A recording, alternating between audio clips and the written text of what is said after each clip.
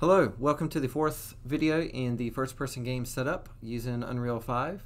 In the previous video, we set up the WASD character movement in our character blueprint. This video, we will discuss how to create a jump input. So in the previous videos, we set up camera movement, and then we set up WASD to move the character around. So in a previous video, we set up our input action for jump. If I double click on that, this is a Boolean type, so on, off, true, false. When I hit the space bar, it will allow us to jump.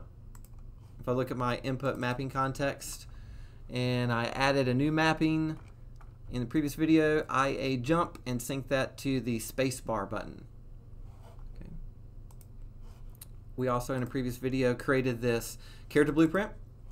And you can look at the previous two videos on how to set up camera movement and the begin play that syncs it to the input mapping context that I just showed you.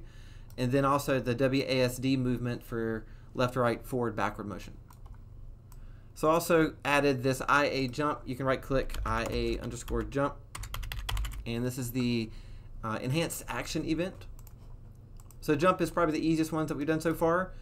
We do want to open up the arrow because as default it is just triggered and the action value.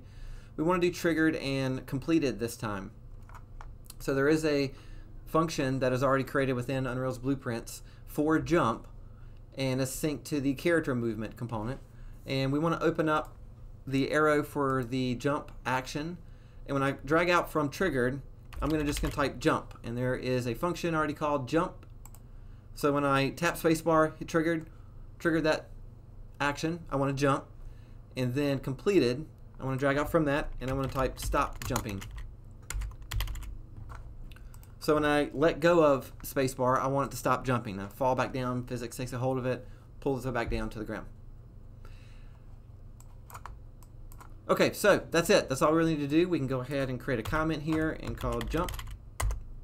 We can put a color to it if we want to. Organize it with the rest of them. Okay. But our jump is triggered to the jump function, completed to stop jumping. Okay.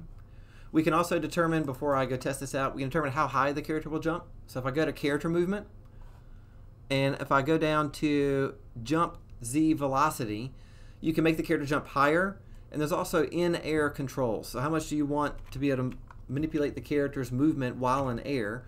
As in, if I hit spacebar and hit WASD while I'm in the air, I can move the character around some while in the air. The higher that air control value, the more you can move the character while in the air. So I would suggest testing this out and then seeing if you want to change any of those values. So compile and save. If I hit play, we previously set up mouse and WASD, but now we should be able to hit spacebar and it jumps. When I let go of spacebar, it stops jumping. It will jump a certain height, that 420 centimeters. And if I'm jumping, I can actually still move around in the air just a little bit as I'm in the air. So I can still control the character as I'm in the air. If you wanted to make the character jump higher, you can increase that to like 700, over twice as high, or not almost twice. I can also increase the air control. Let's do 0.1. 0.05 is what was default, so now I should be able to jump and control the character a lot more while in the air. So if I hit play again, I'm jumping a lot higher, and I can move the character in the air more with WASD, with that higher air control. Alright, that wraps up this video on adding jump to our first-person character setup. In the next videos, we'll add some secondary character inputs and controls.